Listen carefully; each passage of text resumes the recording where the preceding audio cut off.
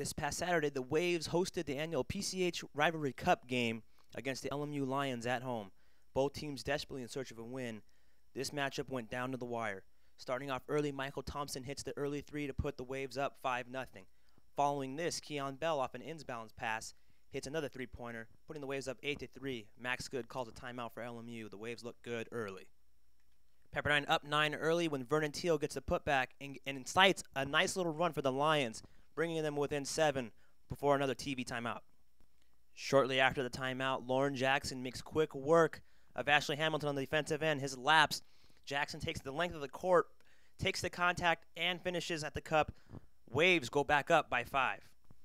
With time running out on the Lions in the first half, Teal kicks it out to Ireland, who throws up a 3.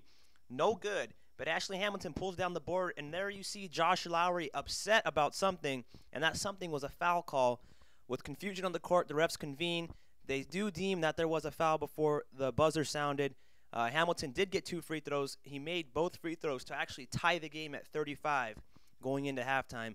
The Lions must have felt very good about this, playing very subpar. And the Waves, Coach Asbury did not look very happy there. But both teams ended up coming out of halftime, firing on all cylinders, and this game picked up considerably after the half. Coming off a Corbin Moore screen, Michael Thompson takes it strong to the rack, putting the Waves up 48-45.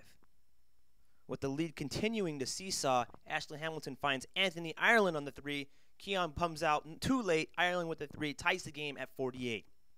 And with the Waves up 2, the Lions find Nick Bagme left in the corner. Michael Thompson closes out too late. 3-pointer, LMU up 1. And with the Waves nursing a 1-point lead, Vernon Teal's driving middle. He finds Viney up top. 3-pointer right on the way. Good. LMU leads 75-73 with a minute to go. With Jackson with 21 points already, he tries to save the team here with this nice little drive. It goes down, but the refs call it off, charging LMU ball with 42 seconds left in the game. Redemption comes shortly thereafter for Jackson when he's fouled on a 3-point attempt. He makes all 3 free throws to put the Waves up 1 with less than 12 seconds to play. After an LMU turnover, Keon is fouled on the inbounds play, makes both free throws, putting the Waves up 3. Anthony Ireland takes the ball the length of the court. However, after this, misses the desperation 3, and LMU falls 78-75. The Waves celebrate. Pepperdine moved to 2-3 in the WCC play, and they host Santa Clara this Thursday at 7:30 at the Firestone Fieldhouse.